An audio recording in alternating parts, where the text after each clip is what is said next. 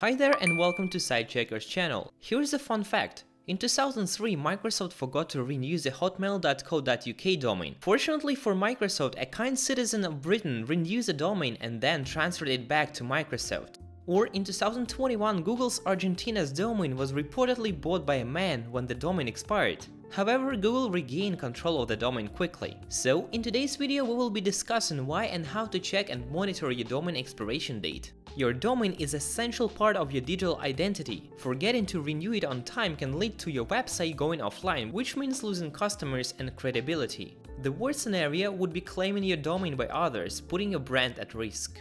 So how do we check the domain expiration age and get notifications before it expires? Simply follow the first link in the description of this video, add your website to Sitechecker's tool and register an account.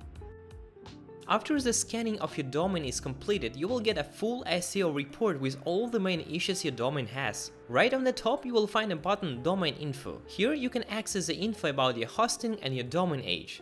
Now you know when your domain name will expire. However, it's really easy to forget this date. That's why you can turn off site monitoring in the settings of your project and choose the type of notifications you want to receive. Here you can also allow us to send you an alert when the domain is about to expire or any other alerts about the most important changes on your website. Follow the first link in the description to scan your websites and set up alerts.